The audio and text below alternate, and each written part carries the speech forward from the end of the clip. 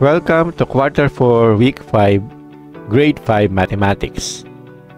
Reads and measures temperature using thermometer, alcohol, and/or digital in degrees Celsius. Solves routine and non-routine problems involving temperature in real-life situations. Lesson 1. Reads and measures temperature using thermometer, alcohol, and/or digital in degrees Celsius. Example. Amy was going to supermarket to buy some stocks of foods because the president announced that there will be 1 month lockdown due to COVID-19 pandemic. The guard checked Amy's temperature before she entered the supermarket, but the guard advised Amy to stay beside in a minute, then he will check again her temperature for a while.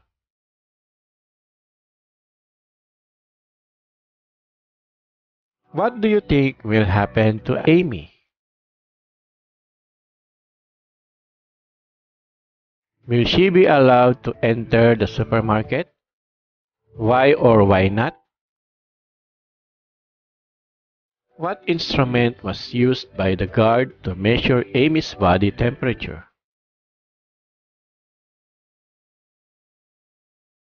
Temperature is the hotness or coldness of an object. The instrument used in measuring temperature is the thermometer. A thermometer has two important elements, the temperature sensor and scale. The temperature sensor is the bulb, while the scale shows the temperature.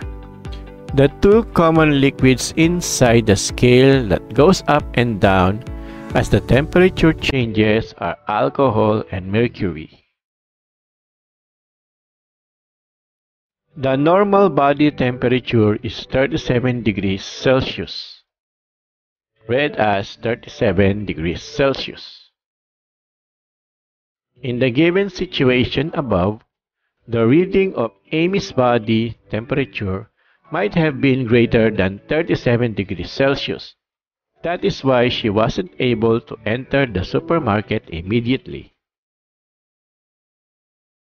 Let's look at the thermometer. The top of the red bar is pointing at 70, so the temperature is 70 degrees Celsius. The boiling point of water is 100 degrees Celsius. Room temperature is 20 degrees Celsius. When you went to Baguio City, you will experience cold weather, and a cold day is negative 10 degrees Celsius.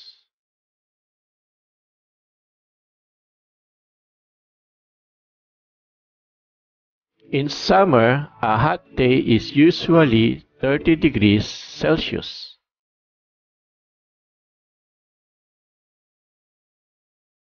In your refrigerator, water freezes at 0 degrees Celsius. In this thermometer, these are the scale. And this is the bulb. Water boils at 100 degrees Celsius.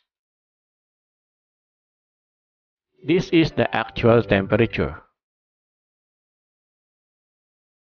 One hot day is 30 degrees Celsius. Normal body temperature is 37 degrees Celsius.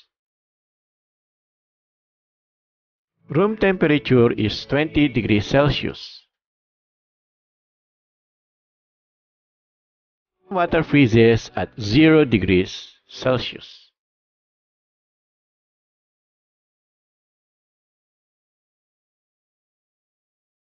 A cold day is negative 10 degrees Celsius. Lesson 2. solves routine and non-routine problems involving temperature in real-life situations.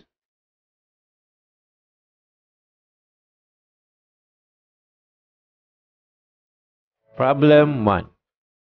What is the temperature being shown in the thermometer?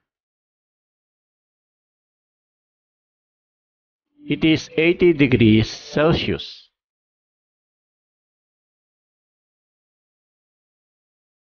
Problem 2. How many degrees is 45 degrees Celsius lower than 80 degrees Celsius? Which of the two has the hotter temperature? What will you do? From 80. 80 minus 45 is equal to 35 degrees Celsius. 35 degrees Celsius is 45 degrees Celsius lower than 80 degrees Celsius. Of the two temperature, 80 degrees Celsius is hotter. Problem 3.